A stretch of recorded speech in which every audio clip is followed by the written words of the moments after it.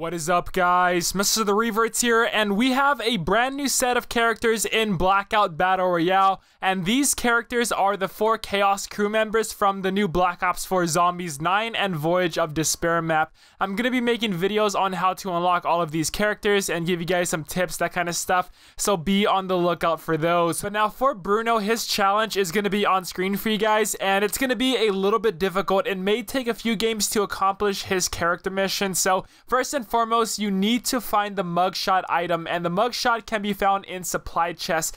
I have found this item to be the most common so far out of the chest, but that doesn't mean his challenge is going to be an easy one, because you have to kill an enemy with a melee attack, and then you have to finish the match with the mugshot in your inventory. Now, the brawler perk will help out somewhat because you can obviously do more damage when it comes to meleeing an enemy, so what I recommend doing is dropping some place that has a helicopter and then loot that area really quick until you find the brawler perk and maybe paranoia and dead silence too. That can help you out if it's there.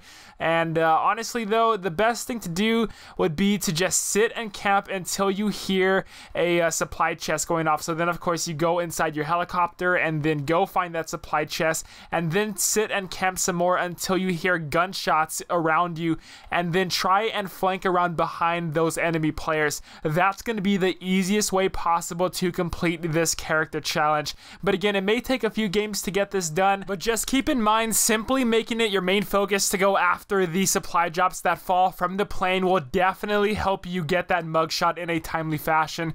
Also guys, one more thing I want to let you all know is there's going to be a double tier boost for Blackout and multiplayer starting on Friday, November the 9th, and it's going to last until the 12th, so that should really help us out with progressing through the slow leveling tiers. And again, I'm going to be making more videos on how to unlock the other characters for Blackout Battle Royale, so make sure you come back onto the channel for those.